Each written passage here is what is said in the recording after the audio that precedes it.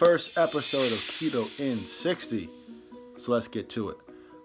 Mondays, even Tuesdays for some, it's no secret. These aren't the most popular days of the week. Let's keep it real though. Some people just take it to a whole new level. They hate these days, they despise these days, they can't stand these days. And I'm like, man, how do you hate any day of the week, right? Any day with breath is a blessing.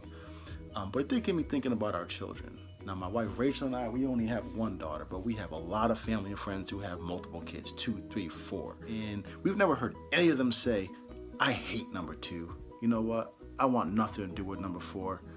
You know, that middle one, oh, they suck. You would never hear a parent say that about their kid, whether it's the oldest, the middle, or the youngest, right? We love all of our kids no matter what. We respect all of our kids no matter what. And we give our very best to our kids no matter what. I encourage you to do the same thing with every day of the week. Love it, respect it, and give it your absolute best.